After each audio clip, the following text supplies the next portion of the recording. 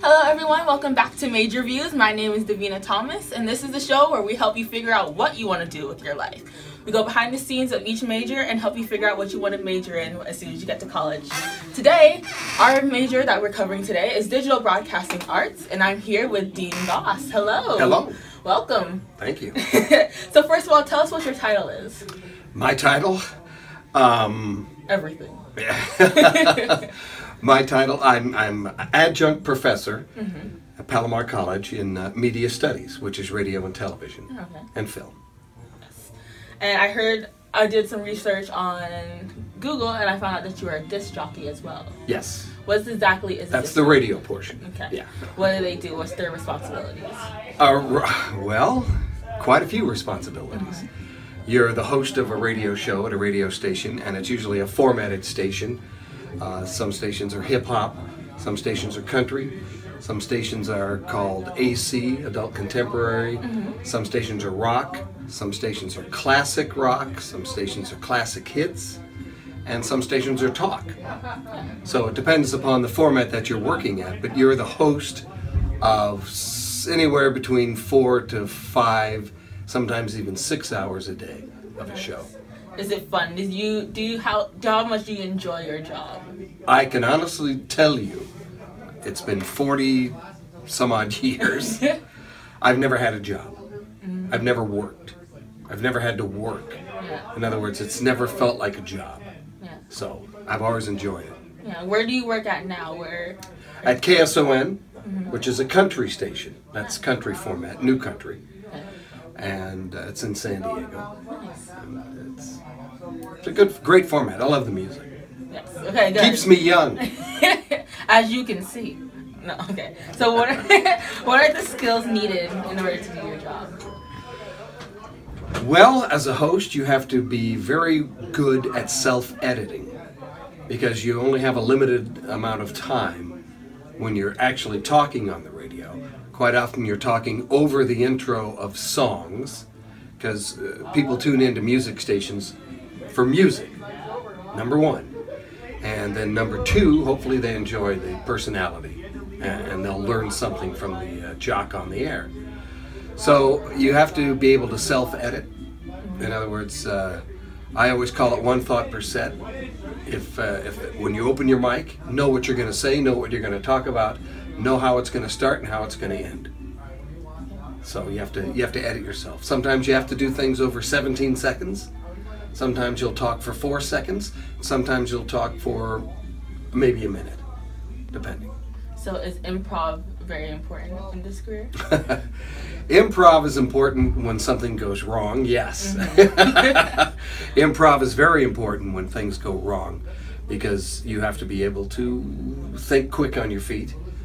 And because sometimes you will expect the music to be there and there's a technical problem with the computer and the music's not there. The audience doesn't know that. Only you know that because you're expecting the music, you know? Right. And the audience has no idea that if they don't hear the music, they're not expecting it, so they don't know. So you have to ad-lib until you can fix that problem. Are you the only one in the studio at a time? And it sometimes depends on the shift, how late at night the shift is. Absolutely.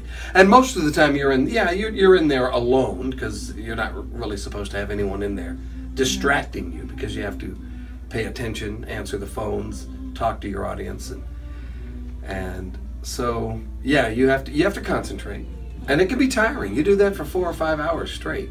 It can be tiring, even though you're not physically running and moving around. Doing stuff. You're staying usually in one little area like this, but you're busy because you're constantly thinking, and you think, gee, you get to listen to the radio all the time. Well, that's not true. I know the beginning. I know the 10 seconds of every song and the last 10 seconds of every song. In between, I don't know. Because I turn it down because I'm talking about what I'm going to do next. I'm not literally listening to the radio going, oh, that's kind of fun. Oh, the song's over. Oh, I got to do something here. Right. You know, so you're always thinking about what you're going to do next. Nice. Now, I know your family, almost everyone in family, even your daughters-in-laws, are in the entertainment business. Yes, they're in the industry. What is something new that you've learned from them? From your family in general, from your wife, your sons, your daughters-in-law? Wow. Buster. And Buster. What have I learned from them? It's you have to stay on top of things. You have to be well read and stay on top of technology. I know my son that is manager of Netflix original productions. He says, and if he could tell you one thing to do, learn code. That's what he would say. Learn code. Meaning, code is the new language. Code is the language of the future. Code is what creates the internet. Code is what creates apps. And the future is going to be so digitally driven that if you're up on code, that is the worldwide language everyone will speak, because it's code that made these. It's code that makes every app. It's code that makes every website. It's code that makes everything digital. And that's a language that you need to know. Yeah. Difficult, geeky, mathematics, yeah, but Very important. it's the future. Code is the future, and it's not as difficult as it used to be, 10, 15 years ago when it was just starting. So if you can learn code, I'd take a few classes in code, just so you understand that that's the language that geeks talk. Okay, you know what I'm saying? Yeah. That's Bill Gates and Steve Jobs and the people that run Netflix and Amazon and Google. It's all code, and that's a language. It's just a language. So now I know you did a game show. Yes. You're a host. Yes. Let's make a deal. Yes. Now, TV versus radio, which do you like more? Was there something? I absolutely loved television. Yeah. And the reason I loved doing television, I did Let's Make a Deal in the 80s, and I know that it's back now on CBS with, what's his name? I can't think of his name. Right, Wayne Brady. Yeah, Wayne Brady, yeah. There he is. With Wayne Brady. And what I loved about television was there were 100 people behind the camera helping you look great. Right. And that's exactly what it is. American Idol, there's 100 people working in the background to make Ryan Seacrest look great. So that's a great feeling. Yeah. It's really a cool feeling. Yeah. Okay, so what is your biggest regrets from the industry? I made a few decisions that I had to make them for family reasons. I didn't want to disrupt my kids, and I'm glad I didn't. I mean, it's kind of a catch-22. I turned down some opportunities in New York, and I turned down some opportunities in Atlanta that would have been tons and tons of money, but it also would have messed up my kids. Yeah. And my kids have turned out to be so awesome that it's worth it. But sure, there's some regrets, but it's just you make those decisions and you say, okay, I'm going to make this decision, I'm going to live with it, and at times it's almost like, gosh, I think back, boy, it would have been fun to do New York. Yeah. You know what I mean? It would have been great to do New York, but Kids come first. Family. It's exactly it. Family comes first. So I made that decision.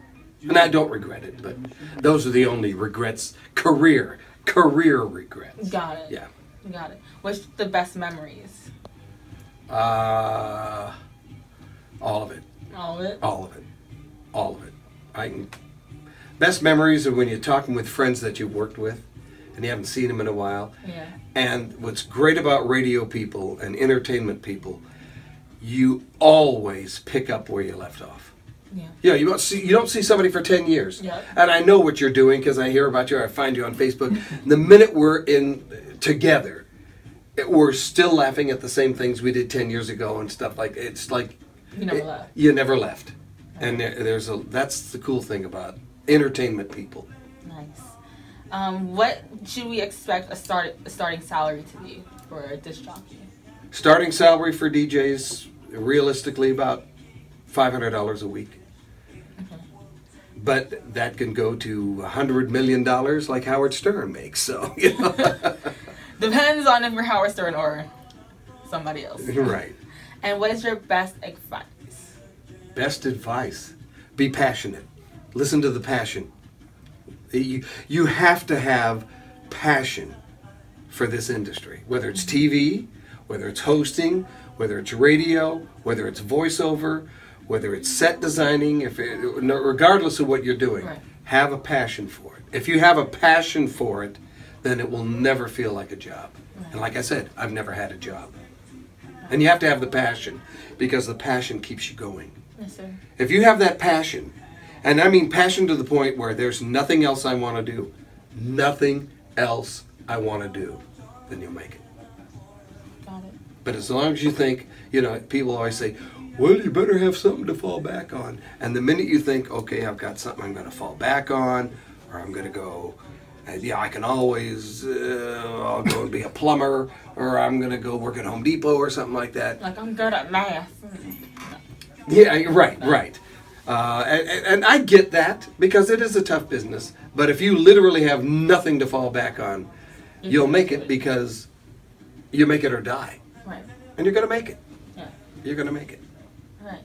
Well, that is all my questions. Thank you so much, Mr. Dean Goss. I don't think no one else to say, but thank you so much. Thanks for being with us. Tune in next time. Make sure you like, and comment, and subscribe. Yep. No, this is going to be our question for the week. What is your favorite Batman? Who is your favorite Batman? Okay, make sure to put it down. Yeah. Who's your favorite in Batman? the comments. It's an inside joke. Don't worry about it. Just put it in the comment section. Who is your favorite Batman? Thank you guys so much for watching. Toodaloo and kisses too. And I will see you in the next video. Bye, guys.